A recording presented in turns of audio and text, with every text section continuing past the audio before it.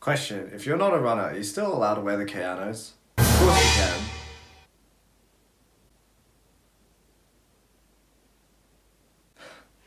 Okay, that's the intro. What's good everyone on YouTube? It's me again, back with another video, and I know I've sort of disappeared, you know, before the last video for a while, but just trying to get back into the routine of things, and what better way to start off than with one of my favorite off the beaten path brands, Asics. And for this particular shoe, this is actually a retro of an old running silhouette from, I think it's now over 10 years that this shoe came out. I'll put the exact date.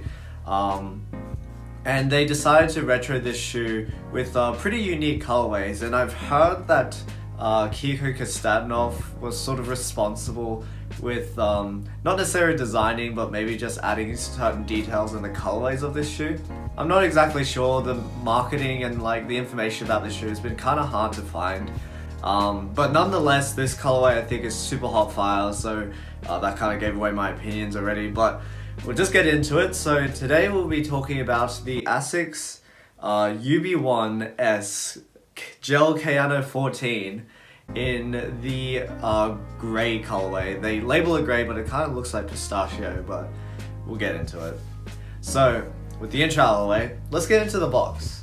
So for this particular release, it's not any of the standard like blue sportswear boxes. We've got this like raw cardboard box with the Asics logo at the top, and this like sort of silver line that runs across here with these zigzags.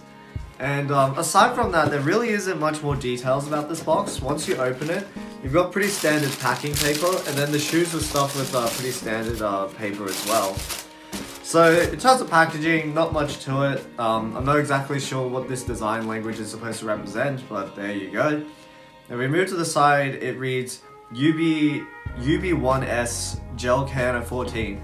If anyone knows what the UB1-S stands for, please let me know down in the comments, because I haven't actually been able to find any information about this. So, the retail price on these. In Australia, these retailed for a price of 260 Australian dollars, I'm pretty sure. I didn't pay this. I actually ended up getting these on discount. So I think in total I ended up paying about 208 Australian dollars. I'll find the exact figure and put the conversion here. And yeah, for 208 on release, I think that's pretty good. There is a likelihood it might go on sale, but I was happy to pay the 208 right off the bat. So with the intro, with the box out of the way, let's get into the shoes. And here we are. The Gel-Kayano 14 in the grey colorway. I really can't remember the UB1-S on the end of it. So the easiest way to describe this is this honestly is just the Gel-Kayano 14. If you've ever seen that shoe before, it was at the time one of Asics' flagship running shoes.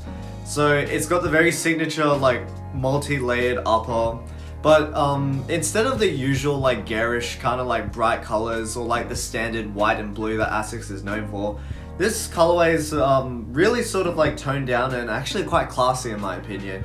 You've got a nice mixture of whites, greys, this almost like, was it pistachio green color.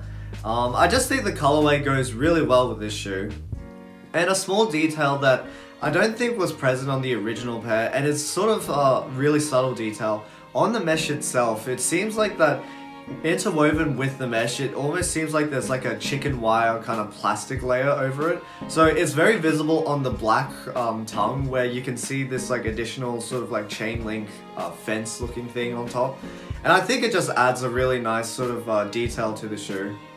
One detail that was mentioned in articles and something I noticed when getting this shoe is we've got an extended pull tab on the tongue of the shoe, and the pull tab actually sort of goes out and then hooks to the outside of the shoe, and it's fine. It doesn't really do much for me. It's just a detail that's there, but I'm not that mad or not that happy about it. It's just there.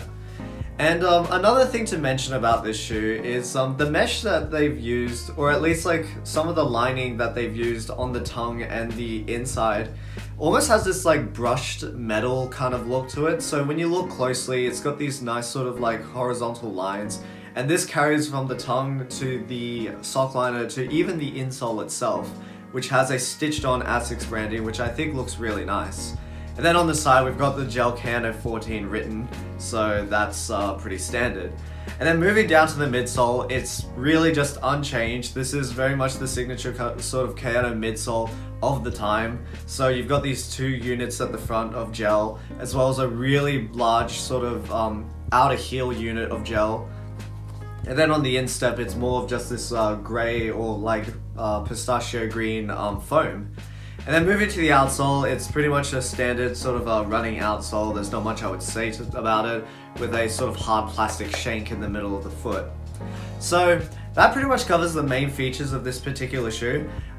In terms of sizing, I would say that these probably fit true to size. I only had the chance to either get a size 9 or a size 10, and I opted for the size 10, and it's the tiniest bit roomy for my liking, but, you know, workable for me.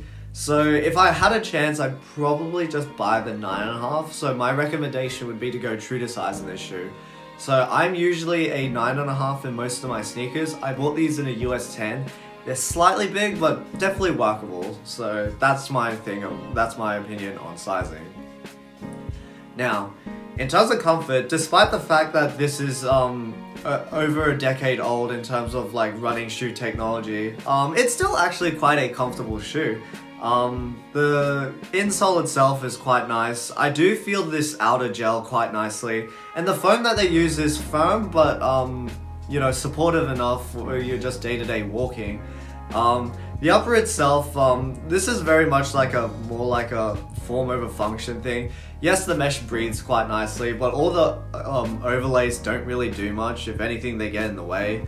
So overall, I would just say for an old running shoe, it feels about what you would expect. But to be honest, Asics isn't bringing this out for runners again, and that's where I get into my opinions on this shoe. And I do have a very interesting story to talk about, where I talked to an Asics employee almost a year ago from like this video, and she was telling me about how Asics is actually taking notice about their old running silhouettes that people are wearing for lifestyle. And if anyone's part of like any of these Asics groups, there's a Facebook page called Asics Run AU, where it's specifically dedicated to old retro running shoes.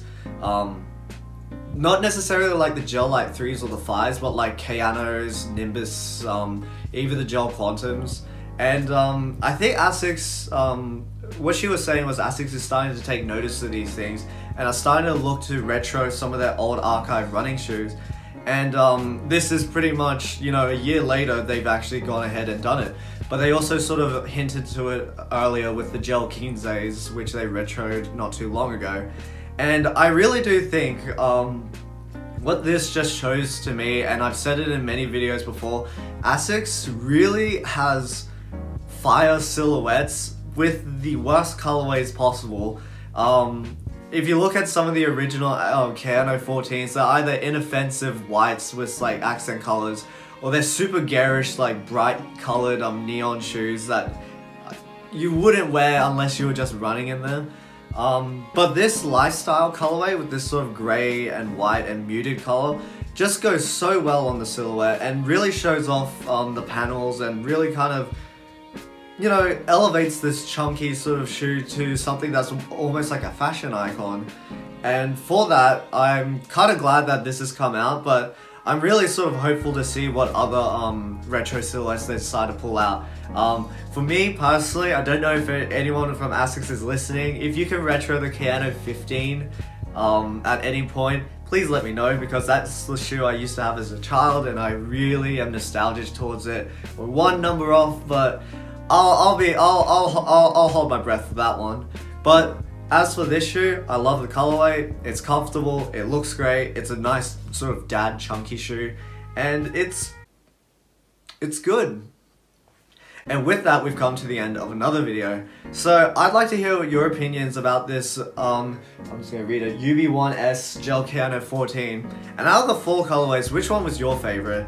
I'm just gonna put it straight up, this is my favorite, and all the other 3 are like the same level of I don't like it. So that's my opinion, but I'd love to hear what you guys have to say. So like, comment, subscribe, leave a comment in the comment section down below. And if you're into more sort of dance, vlogs, shoes, that sort of thing, consider subscribing to the channel. Time for the on feet, and I'll catch you guys in another video. Yeah, man. Bring it back, the Kayano 14. Bring the 15, please.